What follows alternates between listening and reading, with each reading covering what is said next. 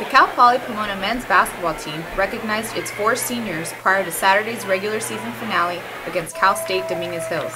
Junior guard Mitchel Anderson scored 17 points, including this 3-point buzzer beater in double overtime.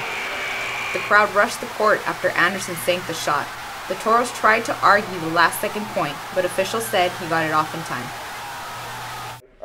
I shoot that shot like stupid shots all the time like that. Every day, every shoot around, every day. I just hurl shots up. And it happened to work this time. At the end of regulation, the score was tied at 48, and neither team scored in the first overtime period.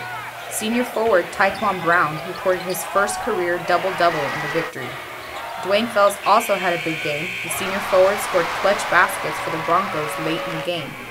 Senior center Bob Braithville shares his thoughts on the Broncos' win. Honestly, it was one of the coolest memories in sports for me. I've been around. I've seen a lot of different kind of plays, and nothing has ever come close to that. Especially just with the energy that happened after the shot was made. It's tournament time. It's plain and simple. It's tournament time. With this dunk, senior guard Matt Rosser brought the crowd to its feet in the first half. The Broncos enter postseason play on Tuesday, February 28th, when they host Cal State Stanislaus. Tip-off is set for 7:30 p.m. in Kellogg Gym.